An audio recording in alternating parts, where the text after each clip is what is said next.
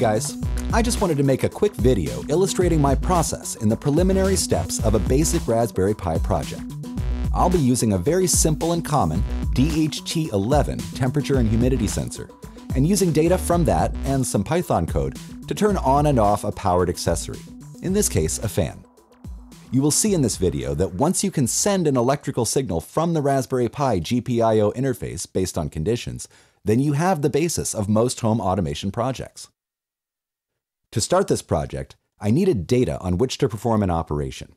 In this case, I had recently participated in troubleshooting someone's DHT11 temperature and humidity sensor project, and thought it seemed like a great starting point for this video.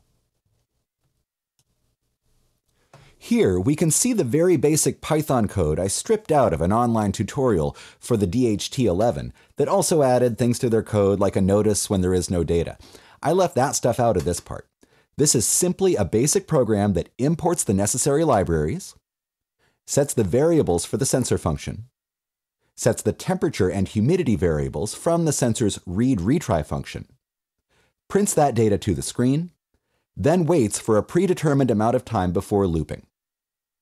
I wrote this program in Thonny IDE, which comes installed in Raspbian by default. Thonny features a combination of a text editor for your Python code, a Python shell, and a listing of any active variables at the time of a crash, among other features. It's a really useful interface that combines everything you need. Here we can see how I've set up my breadboard.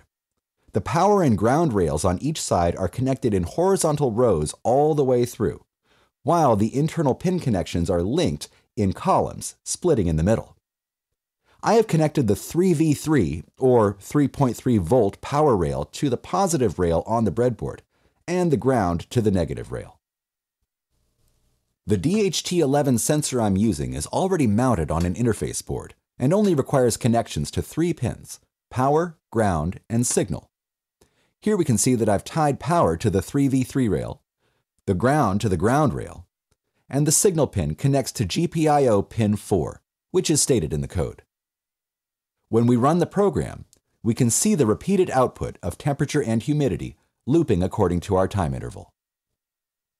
At this point, I decided it was time to do something based on that data. A basic thermostat function could be to send an on signal to a heating or cooling unit based on a temperature limit that gets exceeded.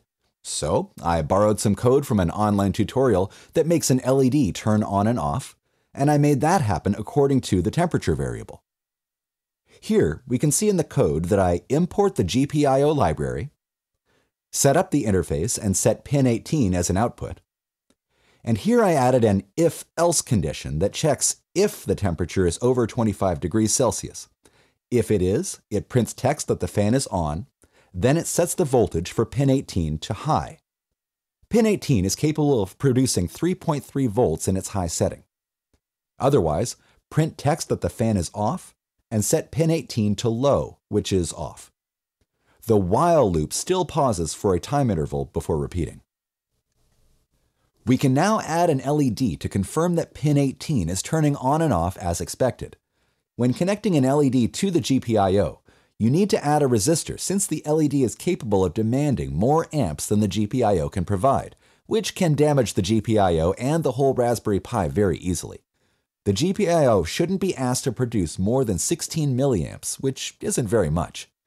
The jumper connects pin 18 to a 330 ohm resistor, which then connects by the breadboard column to the long or positive end of the LED wires. The short end of the LED wires is negative and connects directly to the ground rail.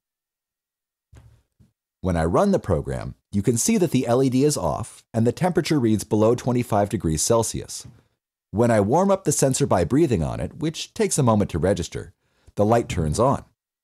The power feeding this LED may not be able to power much on its own, but as the control signal for a relay, which controls a separate power connection, the possibilities are endless. You could have that signal turn on a high voltage connection to a light, a water pump, an electromagnet. It could be literally anything. In this case, we'll turn on a motor and pretend that it's a cooling fan motor. This is a little DC motor that I salvaged from an old printer I got for free through a local area online marketplace website that may or may not have still worked as a printer. I don't know. I just wanted some motors. I measured the amp draw on this motor in the circuit earlier with a cheap multimeter. It was pulling around 50 milliamps. While that's well above the 16 milliamps available through the GPIO, I think the Pi2B I'm using has up to 1 full amp or 1000 milliamps available on the 5-volt rail. So I should be fine running the motor off the 5-volt rail, which can handle more amps than the 3V3 rail anyway. To trigger that connection, I'll add a simple relay. This relay can handle household AC current as well as up to 30 volts DC, so I'm not pushing any limits with 5 volts DC. The trigger current for this relay only needs 5 milliamps, which is perfectly in range for the GPIO signal, which connects to the signal pin. Positive and negative pins connect to the rails. The rails on this side of the board are connected to the 5-volt and ground pins. The relay terminals are labeled NO for normally open, COM for the common connection, and NC for normally closed. Normally closed is the side of the relay which remains internally connected with no trigger signal. It'll remain unattached in this circuit, so the fan will remain off with no signal. It doesn't really matter which way these wires go since we aren't using the NC terminal, but power from the rail goes to the common connection, and the NO terminal connects to the motor. I'll also add the LED and resistor so we can see more clearly when the relay is activated. Here, we can see that the motor and LED remain off while the temperature reading is not above 25 degrees Celsius. When the temperature sensor is warmed, the reading exceeds 25 and the fan motor turns on. As the sensor cools, we can see the motor turn back off as the temperature drops back below the threshold.